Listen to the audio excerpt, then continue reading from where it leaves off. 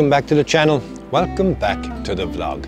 Now, today I was supposed to be heading off on my first trip with my new van with my good buddy Diarmuid up to Achill Island. Unfortunately, due to unforeseen circumstances, Diarmuid couldn't go. So I didn't want to waste the window that I had to come take some photographs. So I said I'd go off on a road trip, a mini road trip of sorts on my own. And I've come to an area that I've come to quite regularly actually, which is the Copper Coast in Waterford. It's a fantastic location for photography. So I'm really happy now to be here with my van. I also, another reason as well for coming here is because I noticed I was missing a couple of images to complete my location guide for this exact area, which is the Copper Coast. So I said I'll come down, kill two birds, one stone, come in the van, get some images of the areas that I am missing and that I want to be able to complete the individual locations. And because I'm now in the van, I've started to really kind of make it my own. So I have a fridge installed here, which is great because that will keep all of my food nice and fresh. I've got blankets and everything else now as well for my bed. So it's really going to be an inaugural trip for my camper van. I'm going to make myself a quick sandwich as well here now, a quick bite to eat, and then I'm going to go look around and take a couple of shots as well then to complete the location guide for my website. So yeah, no Achill, but we're going to have the Copper Coast instead.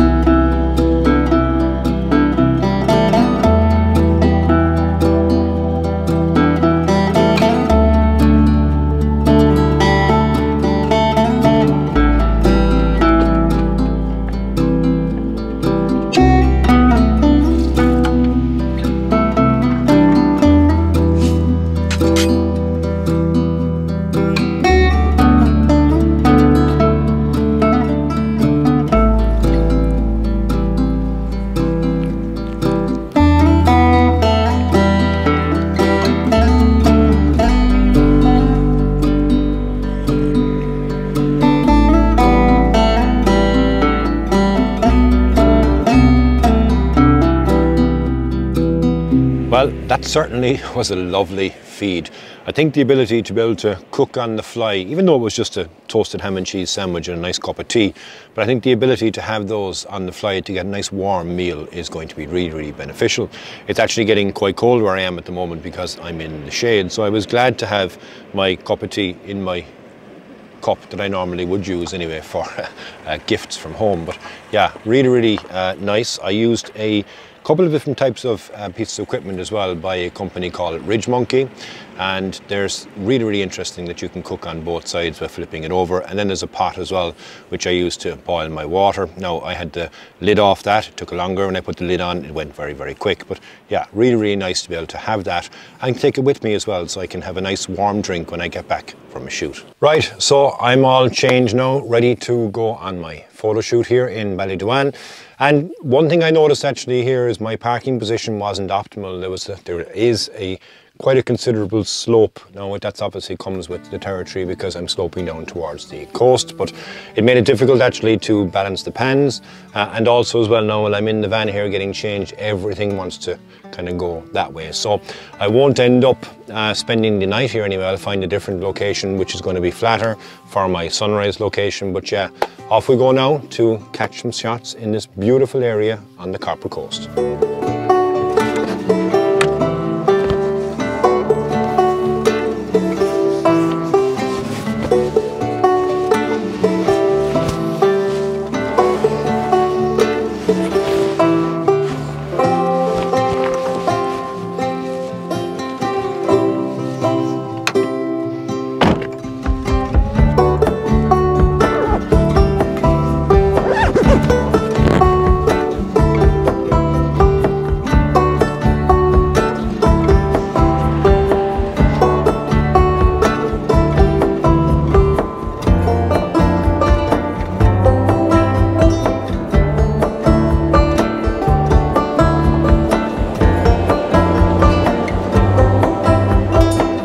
Now that I'm down at the beach, I'm not quite sure actually which direction I will go.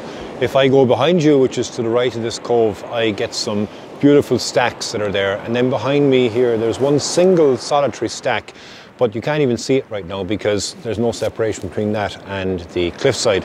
Now the sun right now is on me, but it's going to dip behind the cliff that's behind you as well there, so it's probably going to be no light coming down into this area. So I think what I'll do with the incoming tide is I'll head up to this direction here, and hopefully then I'll be able to find some nice water movement, because even though the waves aren't relatively large, they are still going to be movement within those. So hopefully I'll be able to find something nice up here in the multitude of rocks and frame it up nicely then with the stacks.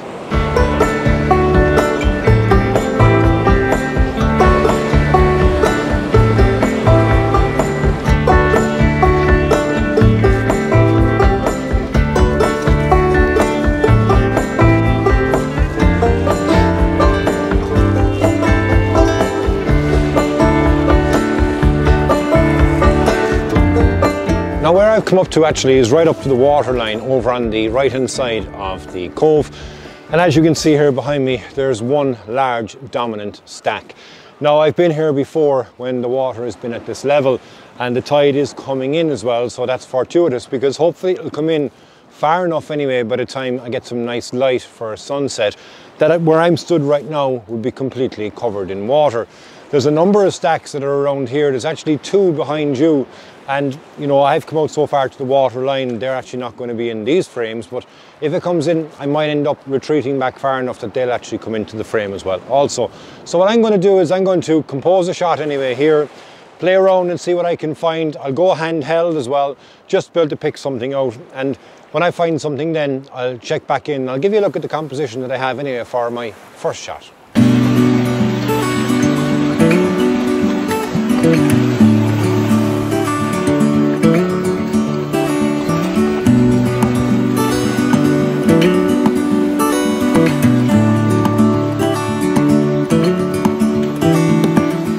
Now below me here is the area that I was stood in when I first introduced this area, and I got in with the camera and I was about to show you guys actually the composition that I had framed up, and then the water came in on me. Actually got my backside wet as well because I was bending down in relation to it, but that composition that I had there now is totally gone.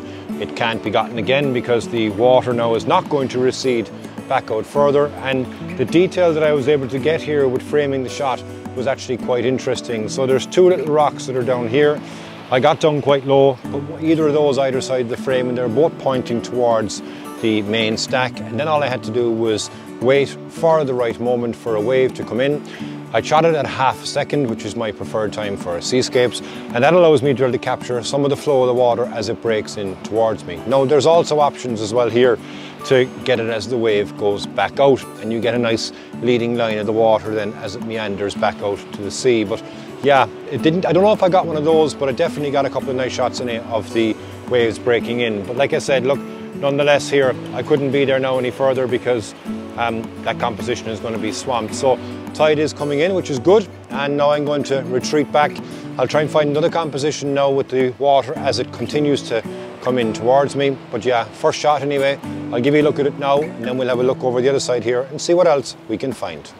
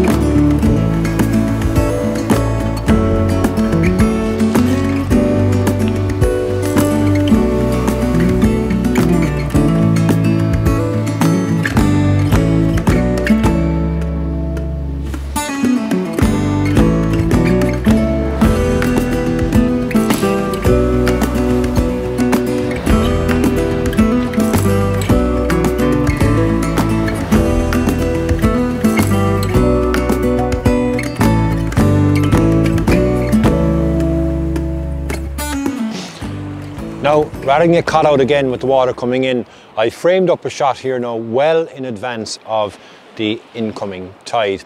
And what I've done is gone into portrait mode with this one singular stack that's still being lit actually nicely by the sun. But what I have in front of me is a bit of a rock pool, but also a number and sequence of rocks as well, that there is a nice bit of separation between them. And all I need now is the water, something like this now, when it builds up a bit further, to come in and break all around this rock here. That then is going to create nice separation, I think, within the image. And the settings that I'm probably going to end up at is around about half a second, again, maybe 1 second. But I'm just waiting now for the big waves to come through. And I said I'd catch this and just give you an idea of what the composition is anyway before I get beaten back by the water. It's already coming up around my ankles as it is right now, so I don't think it's going to be far from now. But it's a matter of just fingers crossed, hope I've pre-visualize what it actually is, and when the water comes in, it fills up those gaps for me.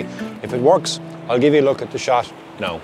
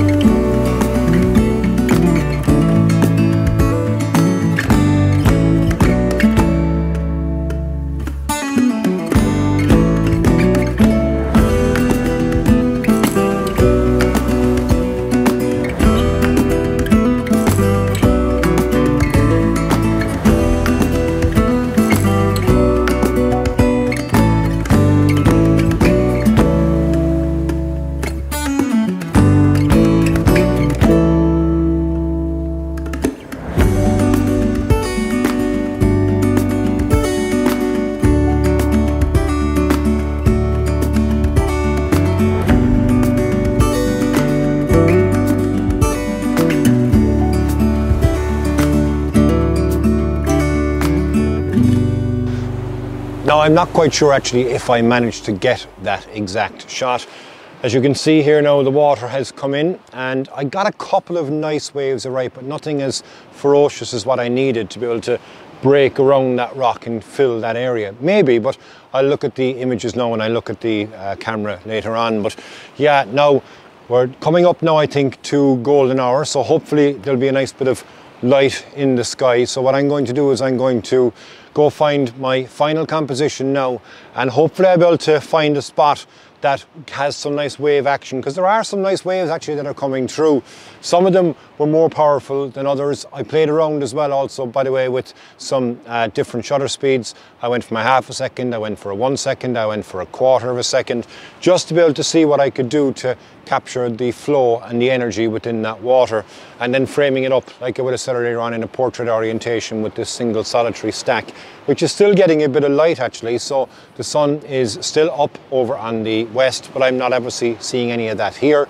Now that also gave me a challenge, because with the brightness that's there and then the darker area here in shade, I needed to have my 0.9 ND Grad on just to be able to control that sky, and then allow me to be able to have a shutter speed that would at least not make that totally dark in the bottom of the foreground anyway. But yeah, show you the second shot anyway now from here. And like I said, I'm going to look around here now, look at the water coming in, and then see if I can time a spot to get a shot at sunset.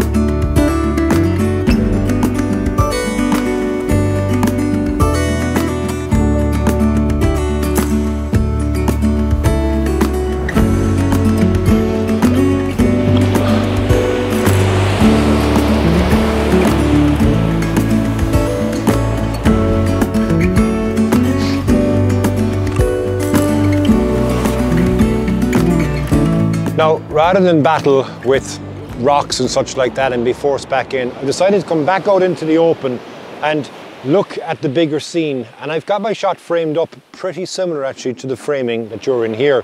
And my idea here is to wait for the waves to come into me here and then capture them as they flow back out. This beach is phenomenal for the angle that it's at, and what you get then is once the wave comes in, start your shot, probably around maybe a second actually should be enough, and then you'll capture all of that streaking water going back out, which will lead your eyes directly into the frame. Now, with the two stacks that are over here on the right hand side and then the one stack that's over on the left hand side, that's going to be a bit wider than what you have there at the moment, but it's still lovely nonetheless. Now, I'm going to catch shots as well as the wave comes in and as it breaks, because with that 1 second exposure, you'll get that water coming in then as well, straight into the frame. So the light, it'll probably catch. So what I'll do now here is I'll wait, because it makes no difference if the water's coming into me here. All happening then is I'm being pushed back up the beach. So I'm not going to be moved away from my compositions like I was in the other areas here. But yeah, this I think would be a lovely end actually to this fantastic afternoon of photography in this beautiful location on the Copper Coast. If the sky catches, it will be great, but there's not much cloud that's there. There's a tiny bit of cloud. Even looking on the back of the screen here, it looks like as if it's sensor dust because it's so small in the bigger picture of the frame. But when you get a wave like this now, and if this comes into me here, I catch my shot just as it reaches me, and then I get a lovely movement as well of that water coming in. So yeah, I'm gonna camp out anyway in this location, wait for hopefully the light, and then we'll see what types of shots I can get from there. Look ahead, the sea is calm, and I know we've been through a lot, but just wait. Wait for better days to come and carry us like wind in our sails. Hold on tight, I can smell the shore, it's right in front of us if we just hold on tight. This vision that I saw is getting closer every dawn. We are dreamers of the shore.